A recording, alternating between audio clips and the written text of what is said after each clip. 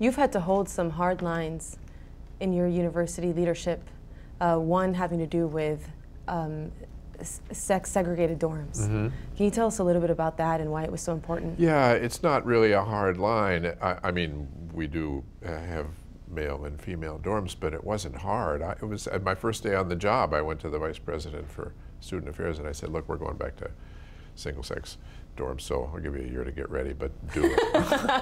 I'll give you a year to get ready. It was easier for me to do than my predecessors who have been priests because I raised 5 children and I know what it's about.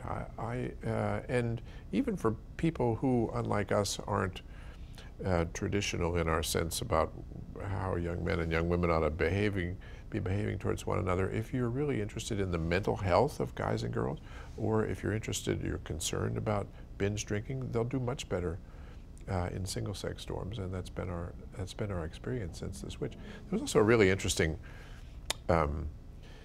phenomenon that people noticed about a year and a half later. The number of Muslim students at Catholic University doubled.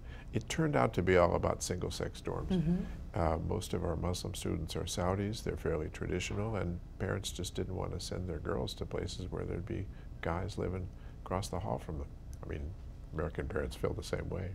I think so. I think there are a lot of parents who feel that way, especially with some of the statistics that you mentioned associated with, obviously drinking, which you mentioned already, but also hookup culture, performance in academics, and even just the transformation that you see in a performative sense of living rather than living in a safe space. Yeah. I know that's a trigger word, but. It's also made it possible to do programming for girls and guys that is more interesting to them. The students here it's not because our students are weird, it's because the push for co-ed dorms doesn't really come from students. It comes from people from a generation that I belong to that's just very misguided about how we ought to raise young people. And so as a leader, did you get pushback from other leaders? No. Or?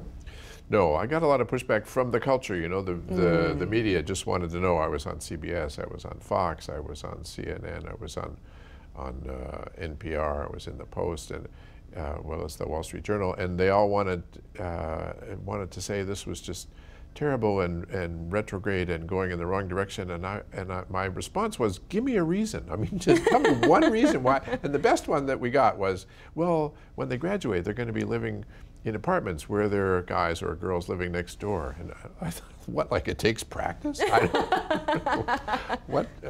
So, no, it died because there was no argument on the other side. There is no good reason for putting people that age together, and there are all sorts of good reasons. I mean, people are entitled to some privacy when they're bathing and sleeping, and it's just not, it doesn't make any sense.